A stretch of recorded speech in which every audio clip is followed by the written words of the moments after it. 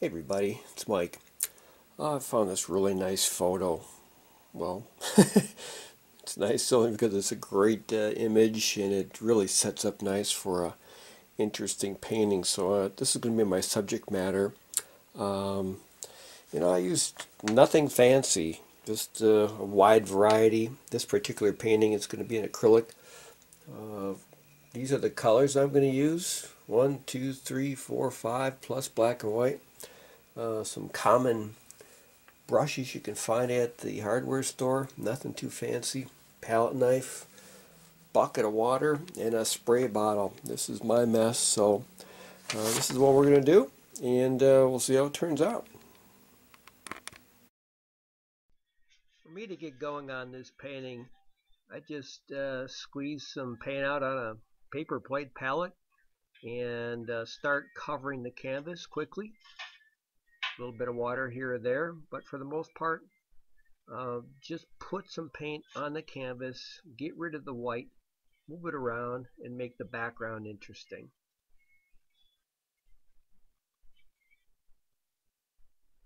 At this point in the painting, I'm starting to build the uh, background, get that filled in, get my shadow areas straightened out, and keep on refining the shapes. I'm looking at shapes using my dark, pretty much straight black to help build the shape areas and refine things that I see from the photograph.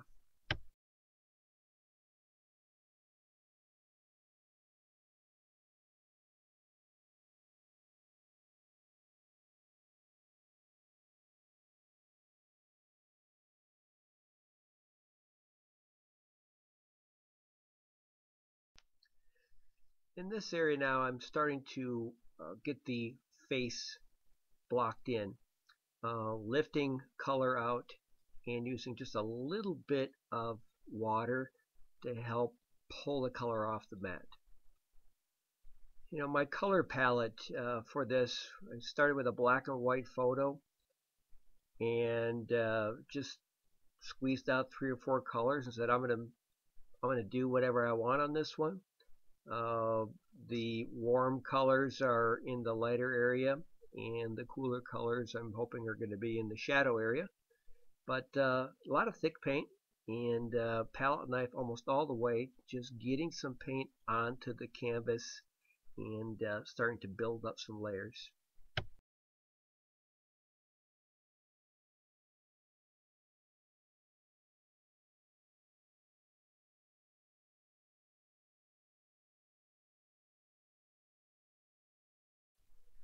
Got the face fairly well blocked in, and I'm starting to work my way around, putting in my interpretation of the hair and starting to work on the body area.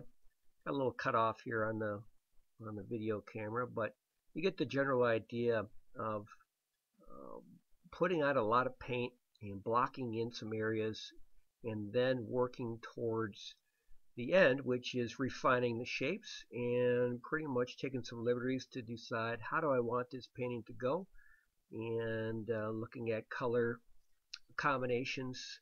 This is a little bit different the way this whole painting is going, with some unique colors.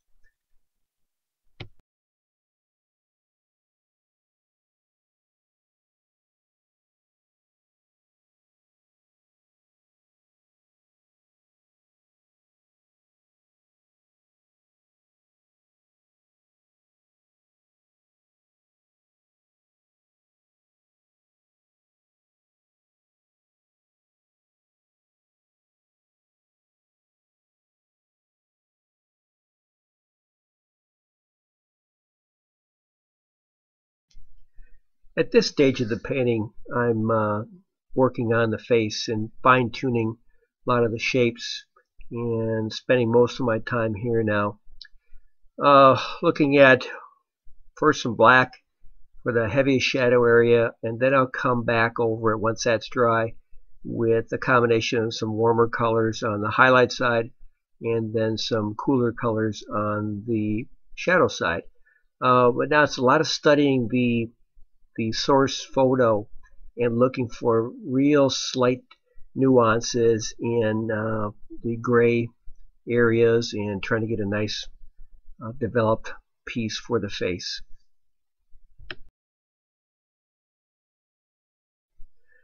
Initially I had started to go with just a straight black background, but as the painting progressed I decided I might want to add a little bit of color. So just picked up some red, a little bit of water, and added some pink and yellow. Wanted to see how that was going to work to help support the painting.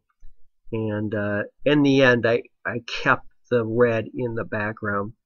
So again, artist choice. Decide what you want to do. Moving towards the finish line, and hopefully I can always paint over it if I didn't like it.